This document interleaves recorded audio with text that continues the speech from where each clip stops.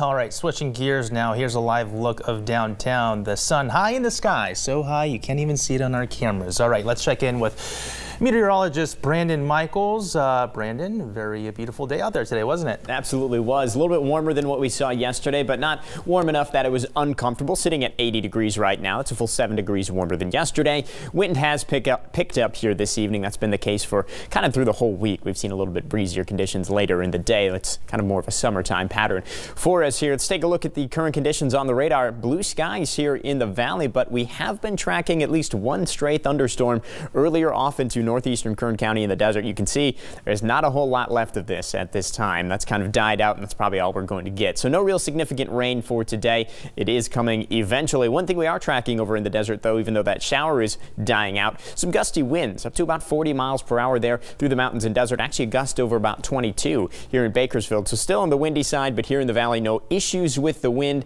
Over in the mountains and desert, we do still have wind advisory. That's going to be in effect all the way until 2 a.m. tonight. So those winds sticking around. Here's tomorrow's wind forecast. Again, pretty strong over in eastern Kern County, but not as bad as it was today. In general, tomorrow is going to be a little bit calmer, and it is going to be a little bit hazier. Because of that, air quality in the moderate range with an AQI of 77. Your temperatures a little bit warmer tomorrow as well. 84 in Bakersfield, 82 in McFarland, 77 at the base of the Grapevine, 82 at Jawbone Canyon, 69 in Tehachapi for tomorrow. So trending up for now, but the big story is the cool down and the rain that's going to be heading our way as we head later into the forecast. So let's do that right now, keeping an eye on this cold front that is slowly going to be heading our way.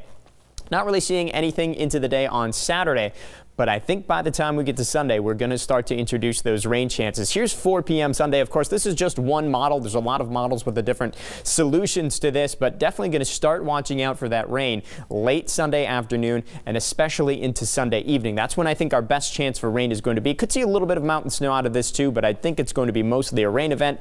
This model, again, kind of dries up that rain as we head into Monday, but we do have some potential for some lingering showers into the day on Monday. So our first good rain chance in a very long time. We're happy to see that on the forecast, or in the forecast rather. So let's break that down a little bit more. Again, warm tomorrow, 84 degrees. Winds picking up on Saturday. That's as that cold front starts to move in. 79 degrees. Sunday, we get about a 50% chance for some showers. Same thing into Monday, but realistically, the best chance I think is going to be Sunday night into early Monday morning, as much as a 70 or even an 80% chance there.